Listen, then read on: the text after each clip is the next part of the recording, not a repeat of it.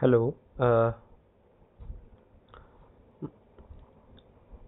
good afternoon. Welcome to .programming.blogspot.com. Today I will show you how to add dynamically rows in GridView. So first of all, design a GridView control in which we have a auto-generated columns. It's false.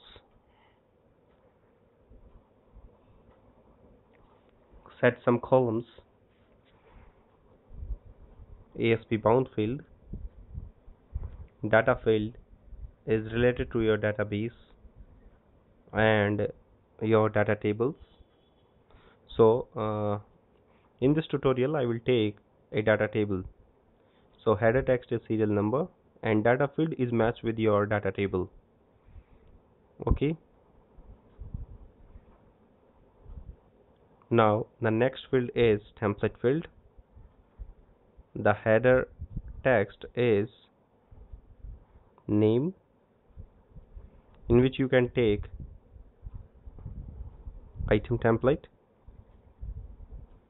and in the item template you take text box control.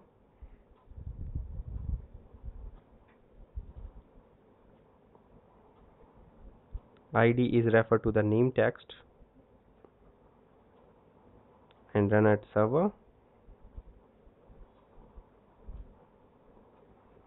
Text is actually bind with the evaluation method using embedded code block.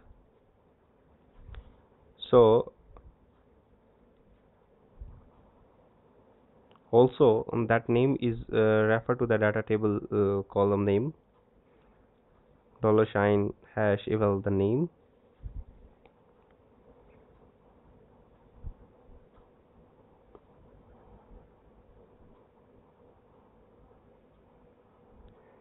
Now copy this template field with and paste it another here and change the name or you can say replace the name with the phone number.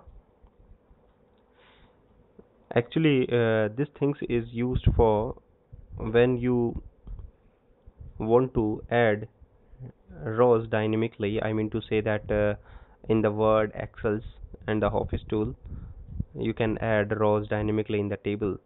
So similar things I will design here.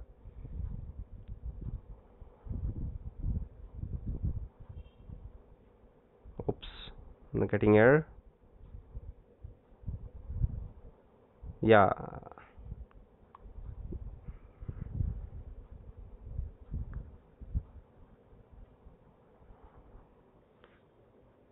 causes happen here. Double quotation is replaced with the single quotation.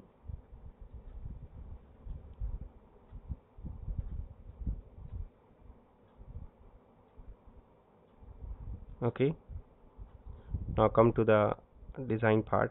Yeah, so serial number is 1 2 automatically incremented by 1, and the name and in the phone number you can take and the values, because in it here we have a text box control. Okay, so show footer is true. Design a footer template.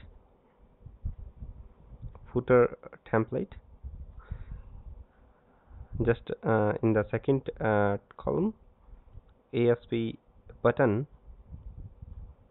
I want to add rows. So here we have a button control. So button ID equals to new, add new button, and text is add new row. On click, I want to add a row when we click on the button. So in the footer template, add a button control, run at server.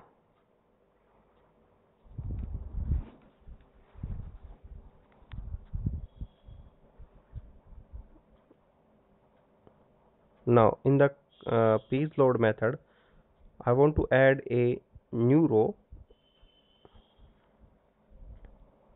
Okay, and or you can say the save the value in the view state of the rows. So not equals to page dot post back, then save your text box value in the view state. So bind grid view this first of all, bind that grid view with the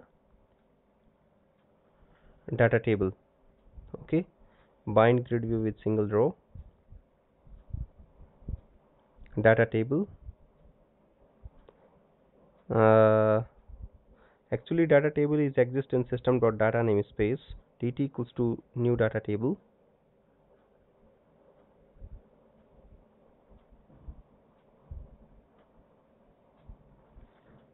Set columns in the data table.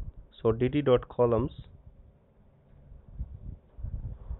or set the data row first of all null, data row dr equals to null, dt dot columns dot add new data column.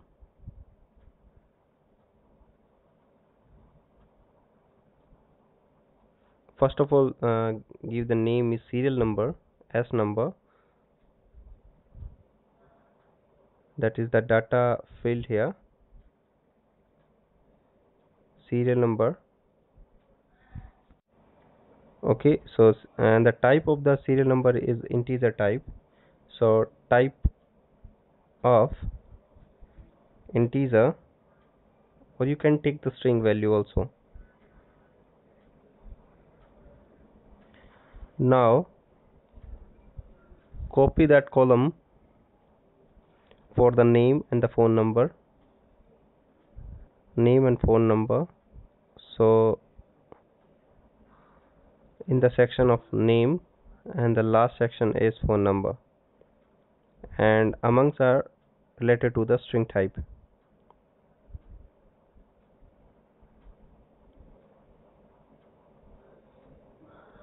For the rows, now in the first row, I mean to say your first row initialize with the serial number is 1, name with string dot empty, I mean to say text box is empty, and phone number is also string dot empty.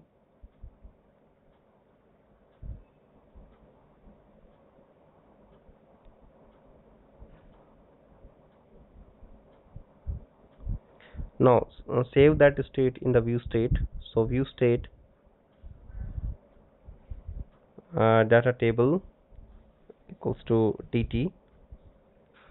Now all the table is stored in the view state data table object, dt dot rows dot add what dr.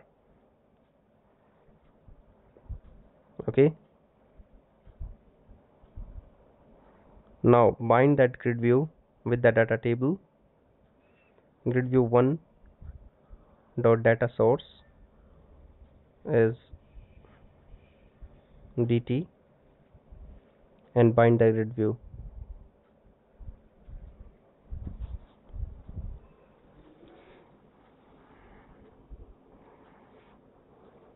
Okay, now run that page in a browser. Your page is successfully run or not. uh, it's taking time to load your page in a browser, so please keep patience. And welcome to the second video tutorial. Ops, the object reference not set to instance of object.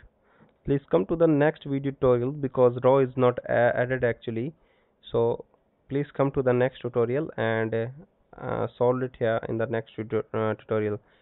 So thank you very much, and add that row in the second tutorial. So please visit my second tutorial.